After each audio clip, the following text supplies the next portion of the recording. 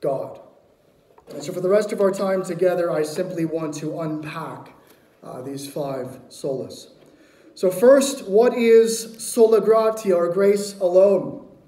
Well, it is the emphasis that salvation, or justification, most specifically, is by grace alone, meaning it is not merited, it is not deserved. And in Paul, this is explicit. He says in Ephesians 2:8, "For by grace you have been saved through faith, and this is not your own doing, it is the gift of God." And notice that connection between grace and gift. And why is this so crucial? Why is a recovery of grace alone so crucial? Here's why. Because the scriptures are clear that no one is righteous. Romans 3. And therefore no one in their own person is justified or is in the right before God. All who are born in Adam, according to the scriptures, according to Ephesians 2, are dead in sin. And that is a present reality, hardened, blind, rebellious, under the wrath of God by nature, children of wrath and haters of God, unwilling and unable to please him. This is what the Reformed came to call total depravity and total inability. And therefore, apart from grace and in regard to pure justice, every single human being born by natural generation in Adam, and there is no other way to be born, deserves nothing other than damnation, not salvation. And the whole world stands guilty before God because of this. Because of sin, under wrath, dead in sin. And therefore, salvation is not something that we ourselves can obtain. We cannot atone for it. We cannot acquire it. We cannot buy it. And even more, we don't want to, apart from the Spirit of God. Fallen men now under wrath and curse with hard hearts and darkened minds are dead, as those cut off from communion with God, and thus we don't even desire him, even less his salvation. Therefore, if there's going to be any change in us, if there's going to be any salvation, if there's going to be any justification, if there's going to be any reconciliation between us and God, it must purely and ultimately be due to his desire to freely give to whomever he wills. And he doesn't give saving grace to all. Because of our dead status and corruption, God must give us of his own willing and grace a new heart. He must give us a new spirit, and he must give us his spirit. Ezekiel 36. Meaning God must regenerate, God must call effectually, God must declare righteous, God must sanctify and preserve to glory, all a monergistic work, a work of one. Mono, one, ergistic, like ergonomics, work. And all of this flows from his free grace, a free, unmerited, unearned gift alone. That's what the Reformed were trying to recover. Therefore, how can a man be right before God? Counted as righteous and forgiven? Justified? How can a man come back into fellowship with the triune God, knowing him, which is eternal life? John 17:3. The answer is grace. Free grace. And that's it. But how do we receive this gracious salvation which God offers? How can we be justified? Well, the answer is faith alone. All that is offered is by grace, a free gift, nothing we can obtain by merit or works. And it is obtained, received by faith. But even then, and don't miss this, even then faith, the very instrument by which we reach out and receive Christ and receive all that Christ gives, that also is a gracious gift from God. It's not a work of our own fallen, unregenerate hearts. Man does not have free will to simply believe. He's dead. Paul says, Ephesians 2:8, "For by grace you have been saved through faith, and this is not your own doing. It is the gift of God." And what is it? It is grace and faith. Amen. Not one or the other, both. Meaning, according to Pauline theology, which is Reformed theology, faith itself is a gracious gift from God, and apart from this free gift of God, we would perish, not receiving his salvation. And in case we have any doubts that faith is a gift given to us by God in order that we might receive his gracious salvation, consider Philippians 1:29. Paul says, "For it has been granted to you that for the sake of Christ you should not only believe, but also suffer for his sake." It's the same words in verb form. It has been granted to you, or it has been gifted to you, that for the sake of Christ you should not only believe, have faith, meaning it's been granted. That belief, that faith has been granted, given as a gift. Even the instrument by which we receive the gracious gift of God is in itself a gracious gift of God. And the Reformed have restored this and protected it, and it has been locked down in a confessional standard that I hope we adopt as a church. Westminster Shorter, question and answer 30. How does the Spirit apply to us the redemption purchased by Christ? Answer. The Spirit applies to us the redemption purchased by Christ by working faith in us,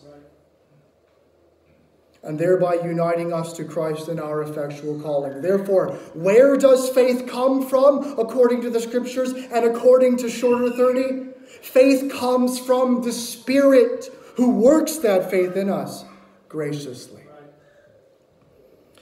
And we can say the same about repentance, which is the flip side of faith, according to Acts 11:18 and 2 Timothy 2:25. Therefore, salvation by grace alone, through faith alone, the sole instrument, teaches us that our part in salvation or justification is a receiving. And it is a receiving by the Spirit.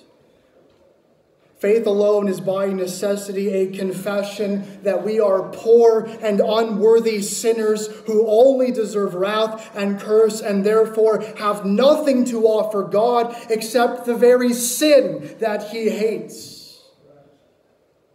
This is why Luther called himself a mere beggar.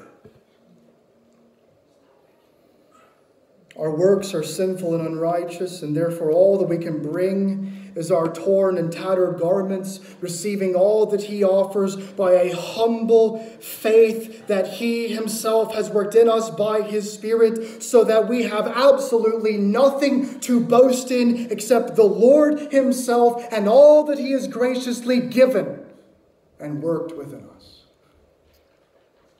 And Paul bangs this drum over and over and over again. Romans 3:23 through 25.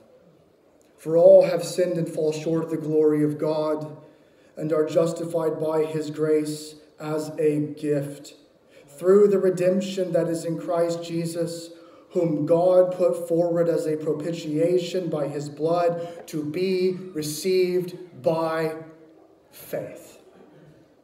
Romans 3:27 and 28. Then what becomes of our boasting, Arminians? It is excluded. By what kind of law? By a law of works? No, but by a law of faith. For we hold that no one is justified by faith.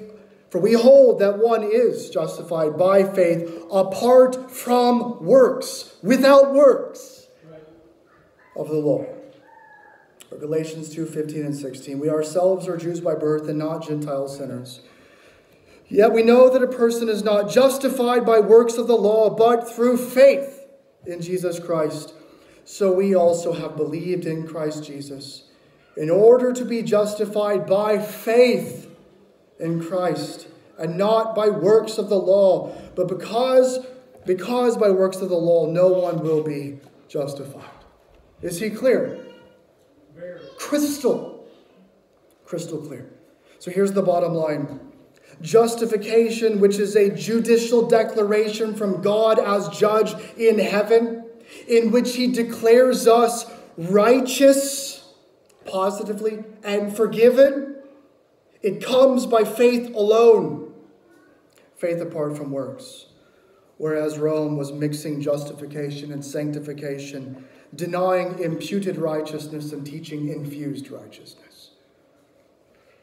Therefore, to deny justification by grace alone through Spirit-wrought faith alone is to preach another gospel. And this is what Luther began to see. This is what Calvin saw. This is what the Reformers saw. This is why they called the Pope the Antichrist and the Roman Catholic Church the whore of Babylon.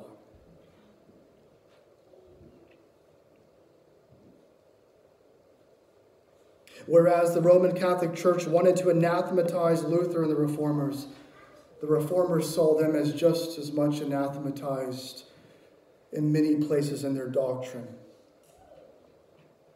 But now,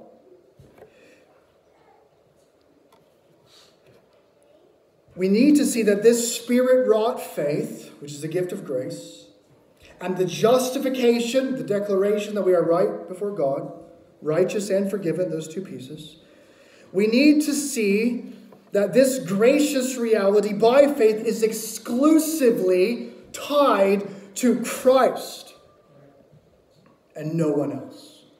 Nothing else. Christ alone. Solus Christus.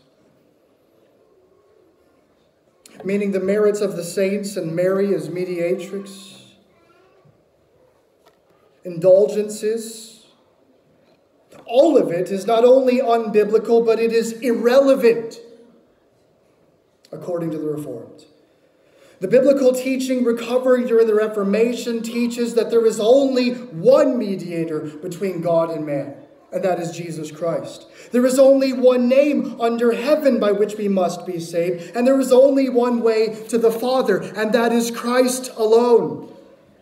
And it has been that way since Genesis 3:15.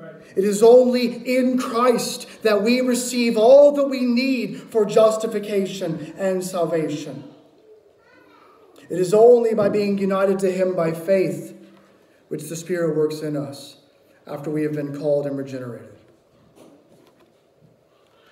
Meaning, if justification requires two elements, a positive one and a negative one, if we want to talk that way, or one passive and one active, a positive righteousness and a payment for our sin that we might be forgiven.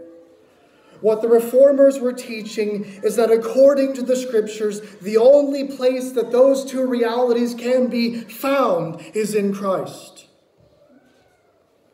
Regarding the positive element, the righteousness that must be present, a perfect obedience to God's law, which is righteousness, that is found only in Jesus Christ and his active obedience. He is the righteous one. He is the one who came perfectly fulfilling every jot and tittle of God's law, the very law that Adam broke in the garden. Therefore, in his life of perfect and exact obedience, he has the righteousness of God. He has the very righteousness that we need if we are to stand before God as righteous. And this righteousness, which we might call an alien righteousness because it's not ours, the righteousness of Christ obtained in his act of obedience, it becomes ours. It is accounted as ours or imputed by faith. And this is why in the fullness of time, Galatians 4:4, Christ was born under the law. But not only did he positively obey the law of God in his act of obedience, but he came in the fullness of time under the law that he might undergo the wrath and curse of God as a result of breaking that law. bearing the wrath and curse that we deserve on the cross, in order that we might not just be positively accounted as righteous, but forgiven because of the guilt of sin. In order that our sins might be forgiven, so that we ourselves will not have to suffer for them for eternity in the lake of fire. And these two realities, his active and passive obedience, which is really just one obedience, they collide in Philippians 2:8, where Paul says, "And being found in human form, he humbled himself by becoming obedient," there's the obedience, "to the point of death, even death on a cross." And thus, because of the need for active obedience and passive obedience, an active alien righteousness which is given to us, and our sins taken away in his standing in our place as penal substitute. Because of those two things, this is why Machen, on his deathbed, sent a note to John Murray saying, "So thankful for the active obedience of Christ. No hope without it." And then he dies. This is something that the Reformed teach, that in many cases mere evangelicalism doesn't teach. Mere evangelicals simply focus on his suffering, simply focus on his death on the cross, simply focus on all of those aspects, when the Reformed have been utterly dogmatic in preaching and protecting not only the passive obedience in his suffering, but the active obedience of Christ, his righteousness in accordance with God's law, which is imputed to us by faith. Therefore, salvation, or justification most precisely, is by grace alone, through faith alone, in Christ alone.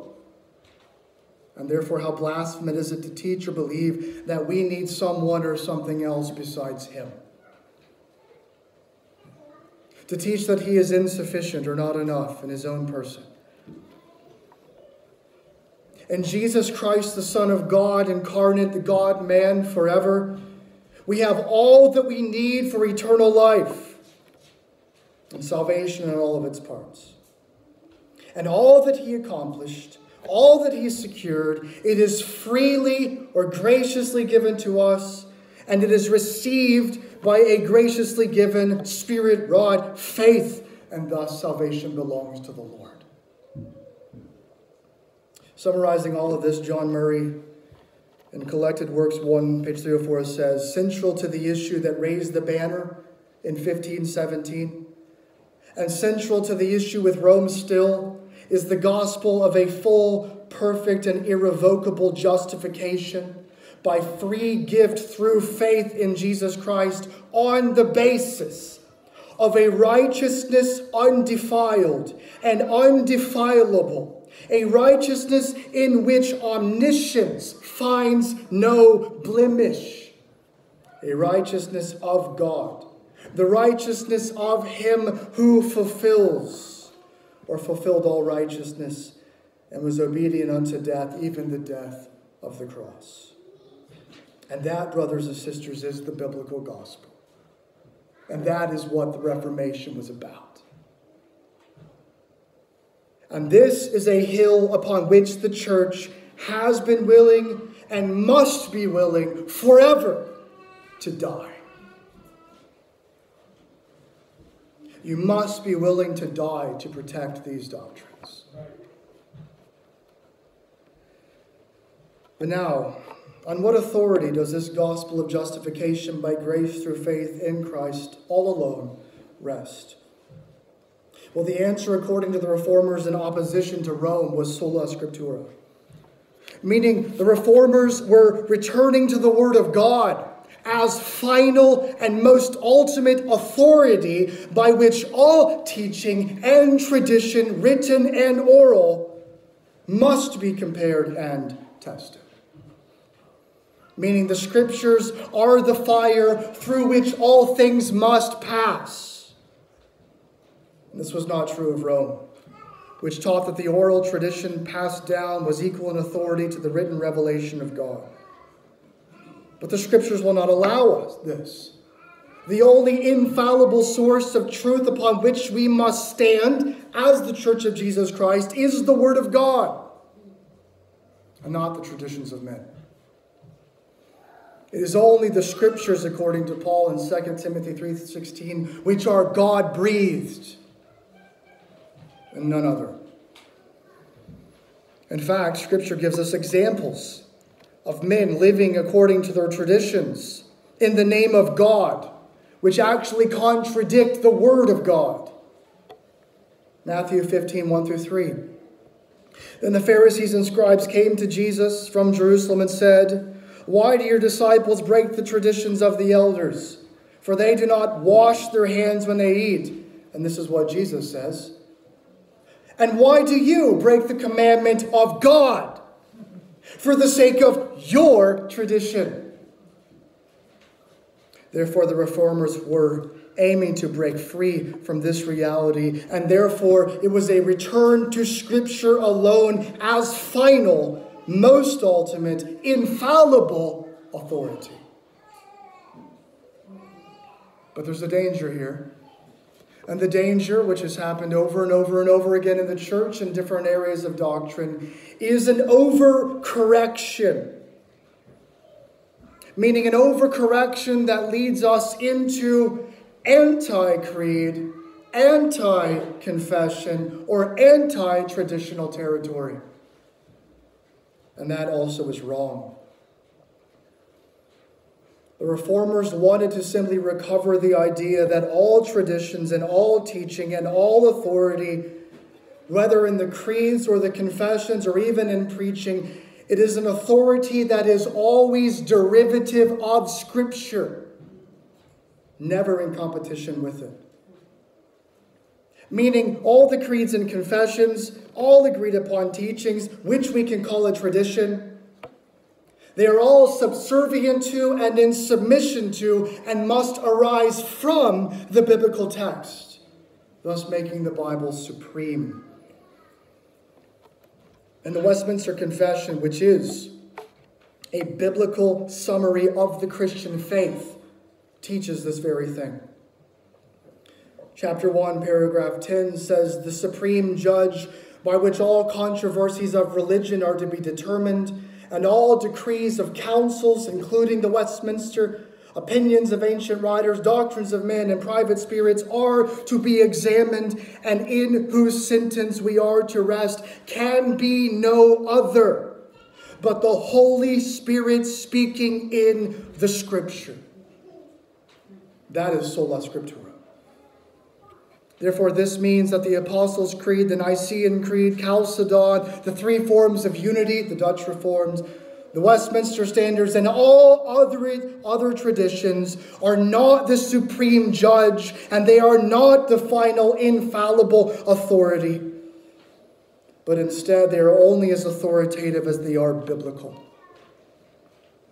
But where they are biblical, they are authoritative. And therefore, we should be very slow to go against our Reformed and confessional tradition.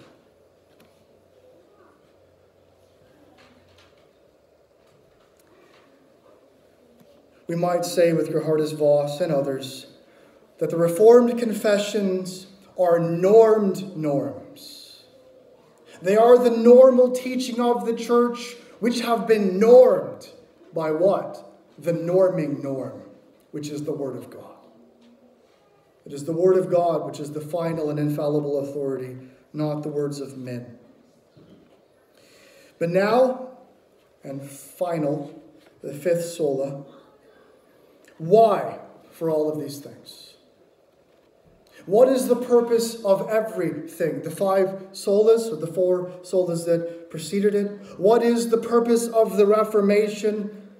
What is the purpose of God, and what should be the purpose of men and all things? And the answer, according to the Reformers, was soli Deo Gloria.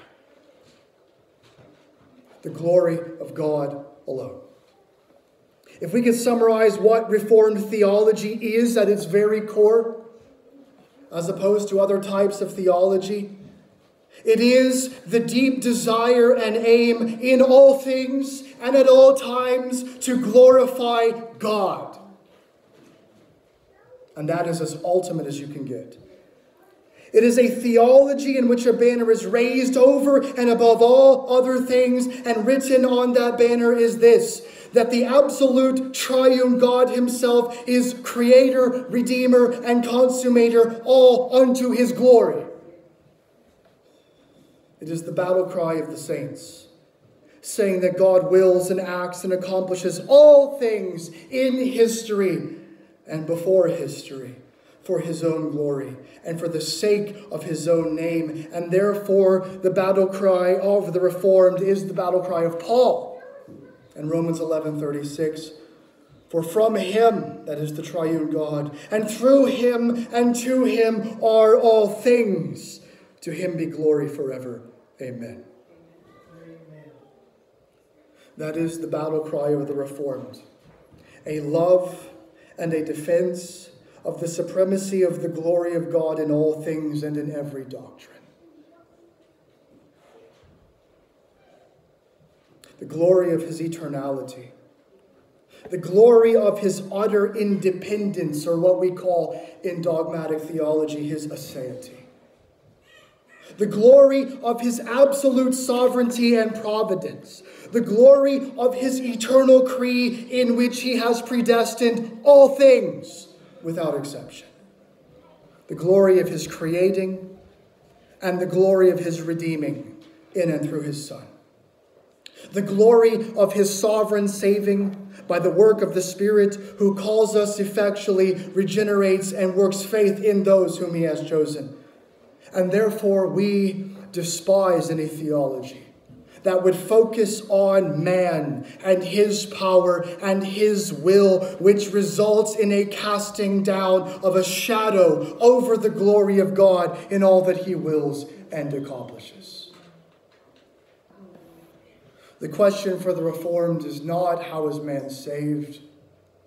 The question of the Reformed is not preeminently, what is the Ordo Salutis?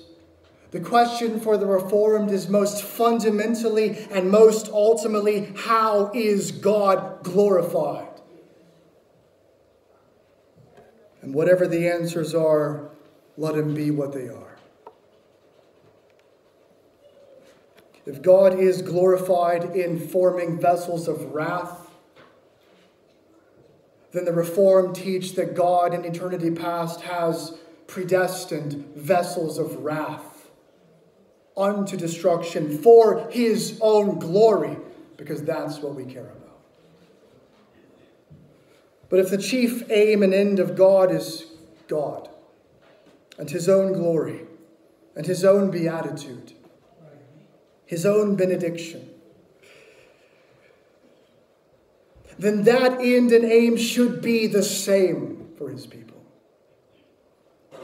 This is why Westminster Shorter opens the way it does. Question and answer one that everyone in this room and all of our kids should know. And if you know it, say it with me. What is the chief end of man? The chief end of man is to glorify God and to enjoy him forever. This is how the Westminster Shorter opens. What is the chief end of man? The glory of God. And enjoying that glory forever. And what is this other than the image bearers of God in God's world, reflecting the very aim of God himself, who aims to glorify himself in all things? But understand this, that imaging forth God as those whose chief end is to glorify him, it is no mere duty. But we were created to love and enjoy that same glory. That is the deeper Protestant conception. In fact, that heavenly glory is what we were created to know and see. God himself was to be and is to be our blessedness and reward. Confession 7:1. The glory of God which inhabits the highest heavens, existing there that we might enter into it and know it and see it and enjoy it forever, there and in the heavenized world. And all of this is impossible for those who are dead in their sin, which is why we need regeneration and justification and salvation and all that God offers by grace alone, through faith alone, in Christ alone. And we could go on and on. We could have preached a series on each one of these solas.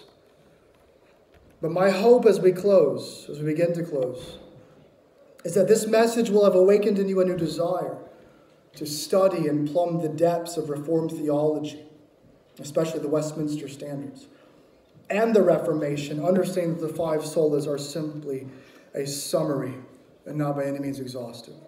It is one of the most important movements in all of Christian history, which in my estimation and the Reformed estimation is simply a return to biblical Christianity.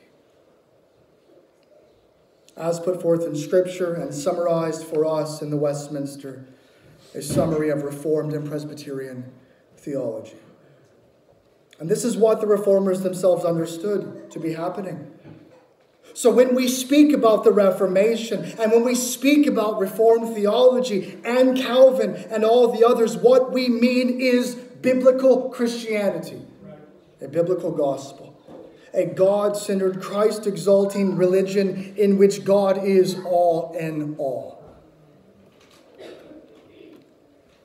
A big God theology which teaches that God, as immutable, condescends and freely gives wicked beggars all that we need to know him forever. That he might be our God and we his people, the very heart of Reformed covenant theology. And so may we as the church militant, as humble warriors, defend these glorious truths unto death, because even in death we win.